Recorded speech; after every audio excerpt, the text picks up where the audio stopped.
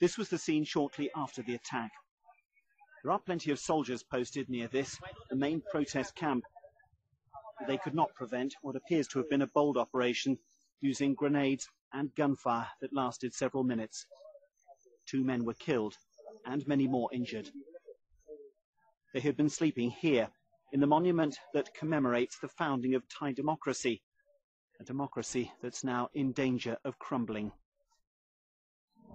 The protest movement moved its camp here last week to put pressure on the Senate to overthrow the government and replace it with an appointed administration.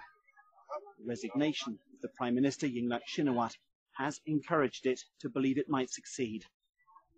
Its guards now control access to the Prime Minister's official office. But this morning's attack shows they are still vulnerable, and that if they do force the government from power, there is likely to be a strong, possibly violent reaction. Jonathan Head, BBC News, Bangkok.